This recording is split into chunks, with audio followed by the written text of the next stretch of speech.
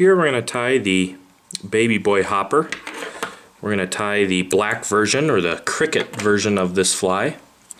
First thing we're going to do is just start some thin foam here on the shank of the hook, just a nice thin strip. I'm going to take it all the way back to the bend. This will just act as a binder for our body. Then I'm just going to let my thread hang right back there at the bend of the hook. Make sure my thread is on the far side of the point of the hook. And I'm going to pierce a piece of foam right down the middle of the foam here.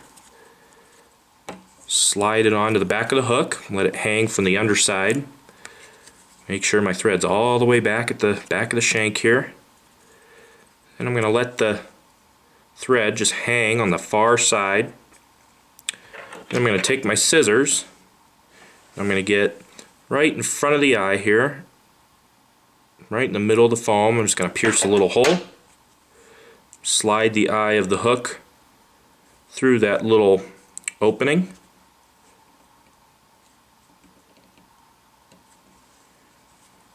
Now we're ready to apply a little bit of Zap A Gap.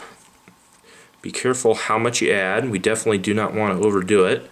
Glue your fingers together if you're not careful. We're just going to apply super glue right down the shank of the hook, right down the middle of the tail. Then we'll get underneath the shank just a little bit, making sure that we don't hit the edges of the foam too much.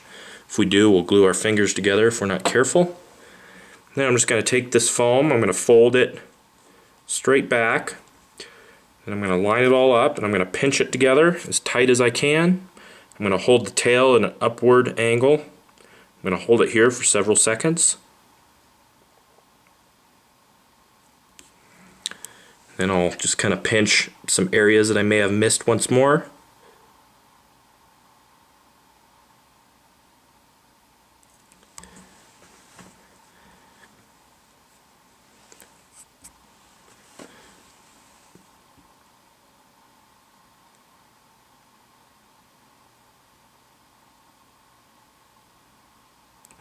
There we go.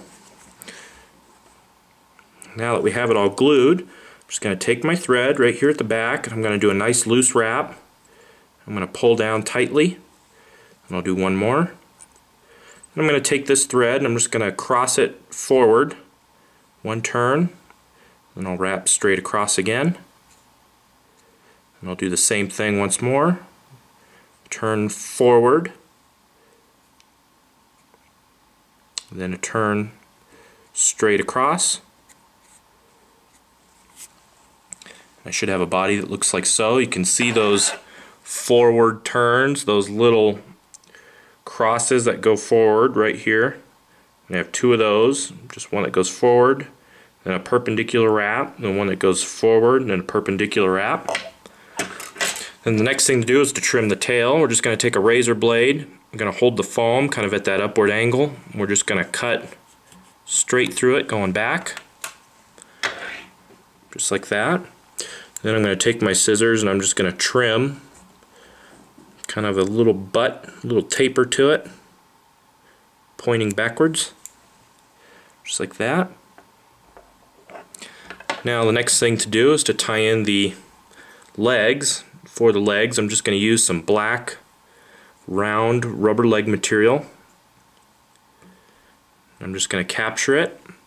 Then I'm going to take a wrap back, kind of making an X now. You can see I've made an X right there on the top in the first segment. I'm going to take it back to the second segment, and I'm going to lay a perpendicular wrap, just one that's straight across. Now we're going to do the same thing on the other side here.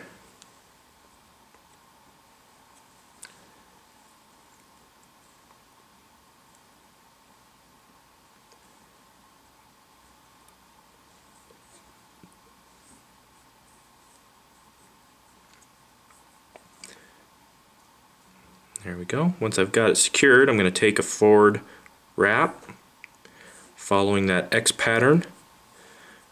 Then I'm going to capture the front leg, the perpendicular wrap. Once you've done all that, You should have your legs tied in.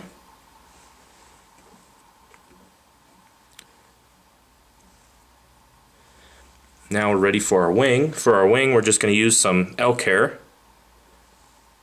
I'm going to use bleached elk. I like the bleached color because I can see it easily out there on the water. I'm going to put it in a hair stacker.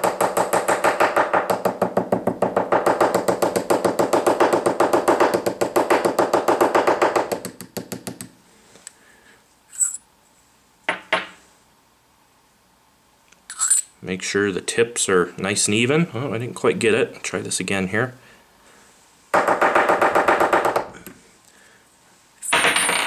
Get out my other hair stacker.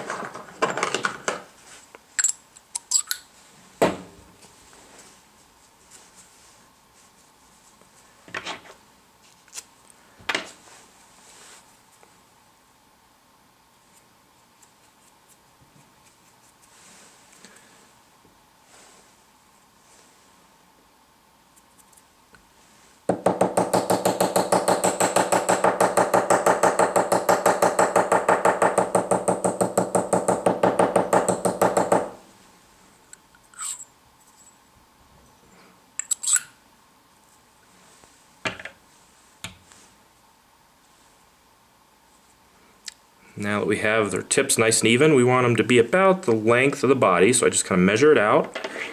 Then I'm going to cut just a little bit longer than what I measured. I'm just going to lay it right on the head of the fly. I'm going to take a nice loose wrap with my thread, and I'll tighten. And that should build up a nice little head, a nice little wing. Then we can whip finish.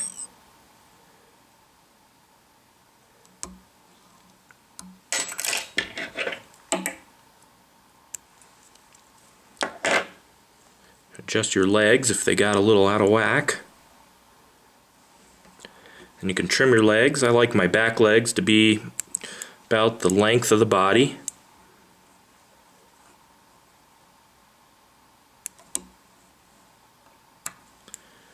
I like the front legs to be a little bit shorter, just a little longer than the eye.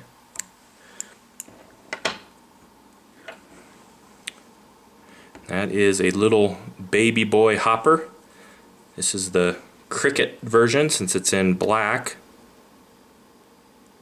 You'll want to make sure to apply some head cement to the thread wraps just to finish it off. And you can find all the materials and recipe information for this fly at intheriffle.com.